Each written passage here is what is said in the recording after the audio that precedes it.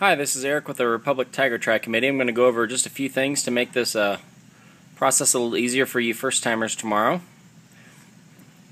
Ideally, you will pick up your packet Friday between 12 and 7 at Ultramax Sports. When you do that, you'll get your race number, your t-shirt, all the extra little goodies, and make sure you have that all done before race day. When you come to packet pickup, you'll need to bring your driver's license or some sort of military ID, some sort of ID that's valid. And then if you don't have an ID, you can't race. So you got to bring the ID. It's for insurance purposes. If you're a USA Triathlon member, you don't have to pay the one-day insurance fee.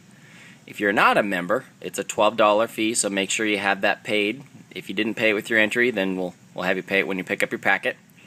And again, that just covers your insurance. Ideally, you don't want to be picking up your packet on race morning because there's going to be a long line. So when you drive in on race morning, you can see my mouse here on the top right. You're going to drive in off of, I believe it's Lynn Street, and then drive around the north end of the park, and then park in the event parking lot here on the northwest side of the park. And then you'll get your bike and everything out, and you'll walk it down this road. And when you get about right here on the road, approximately where the finish line is, we'll have a table set up for check-in. If you've already got your bib number and everything, you can just show your bib number to our body markers. They'll write your race number on you and your age on your calf, so everybody knows everybody else's divisions. And then you'll go set up your bike in the transition area. If you've not picked up your packet yet, you'll need to stop in this really long line and get your packet. Again, make sure you have your ID and everything. Once you've done that, you'll get body marked and go to the transition area. A pretty common question is, how do I set up my transition? So this is a nice picture showing what you'll find in the transition area. Normally you'll find these racks set up, and there'll be a lot of racks. And our racks look just like this, or very similar.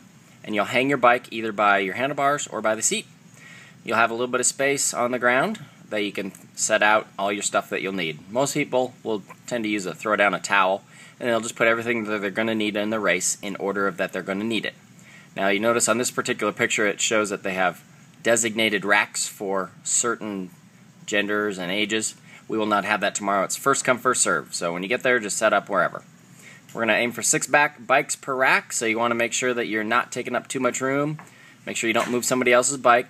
Always kind of use good etiquette. So, imagine you just got done swimming and you're approaching your bike in the race. What are you going to need first? Well, probably going to need your bike shoes or any kind of shoe you're wearing, socks maybe. Definitely going to need your helmet. Helmets are mandatory. Sunglasses possibly. Maybe you have a bottle of water that you want to sip on the ground or something that you want to take with you, food. You can imagine that you would go do your bike ride and you come back, well, what are you going to need next? Maybe a different shoe, maybe a running shoe, maybe a visor. The other thing you're going to need to make sure you have your race belt or some way of attaching your number to the front of your body. It has to be on the front of your body on the run. This person looks like they have a race belt hanging off their bars, so they can put that on when they start the bike, and then when they start the run they don't have to worry about forgetting it. Again, on the run you have to have your race number on the front of your body. You can pin it if you want. Most people find that a race belt, this is an elastic belt which it pins on, is a lot easier. So we recommend using that if you have the opportunity to buy one. Okay, back to transition area. We'll have a couple people helping you out, helping you set up your transition. This is a lot of first-timers in this race, so we want to be there for you. Once you've set up your transition area, then you can walk to the pool. And when you walk to the pool,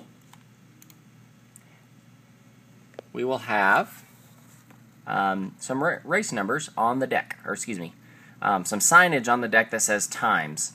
And it'll say 4 minute, 5 minutes, 6 minutes, 7 minute, 8 minute, 9 minute, 10 minute, all the way to 12, 13 minutes. What that indicates is how fast you're going to swim this 300-yard swim. So if you're a really fast swimmer, you'll stand on the 4 minute, 5 minute line. If you're slower, you'll stand in one of the slower lines. You should have tested yourself swimming 300 yards in practice, so you should know how long it's going to take you on race day. And the reason why that is important is because this is a snake swim. That means when we start, this line of people here, this person starts first. They cross the mat to start their time because you're wearing a timing chip on your ankle.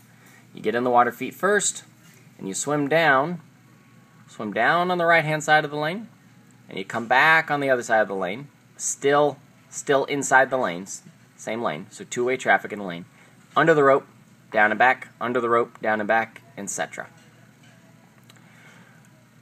Because we have to put a lot of people in the water, we can't dilly-dally around, so we do every 15 seconds a new person.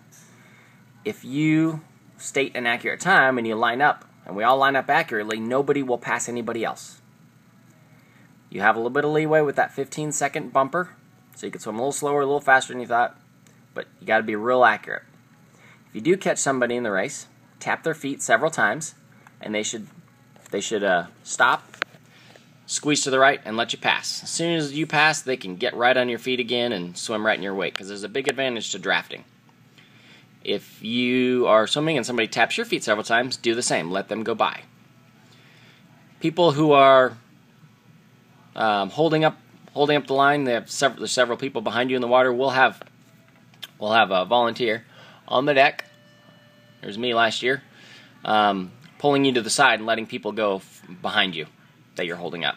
And so we'll help make sure that we don't have too much of a line going on in the pool. So that's how you do the snake swim. Back to getting in line. When you get there, you'll stand in the area closest to where you'll swim, next to the sign.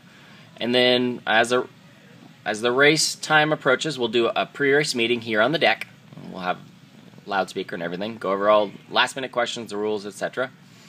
And then we'll walk this fastest swim group, probably be the 4-minute swimmers, 3 or 4-minute swimmers.